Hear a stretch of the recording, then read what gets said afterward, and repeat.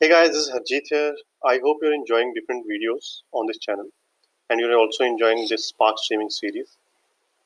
Guys, if you have any feedback, please share it in the comment section. I'll be very happy to help you and incorporate your feedback in next set of videos. Uh, Guys, as you know, as part of our streaming series, we plan to do integration of Spark and Kafka.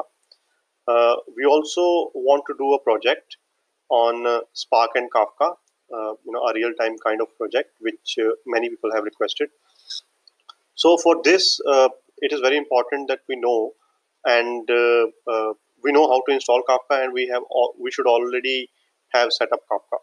So I'm going to, as part of this video, I'm going to demonstrate how to install Kafka if you do not have Kafka installed already on your machine. I'm going to use Databricks machine for this thing. I hope it will be useful for you. So let us start. First of all, we need to download Kafka. This is the link. I have already given this link in description section.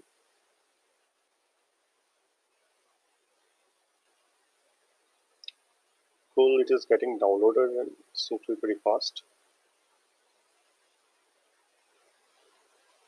Wow. Okay, it is already downloaded. Now let us unzip it, untar it. Now let us start Zookeeper.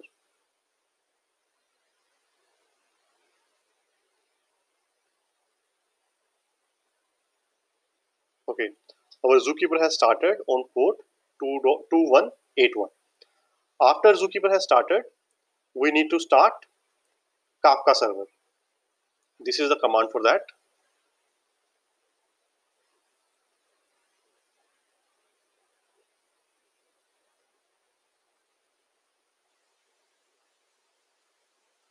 Cool. Kafka server has also started. Once Kafka server is started, we need to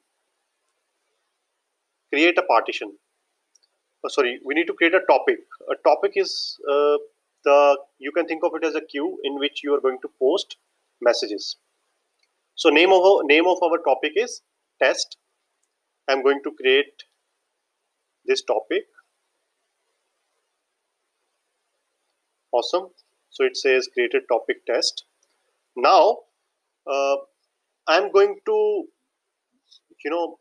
these are the set of text strings that I have, and I'm going to run a for loop and post these strings randomly one by one. This for loop is going to run 100 times. I'm going to post these strings randomly one by one into our Kafka topic, which is test. I have given this command in in the GitHub. You can take it from there.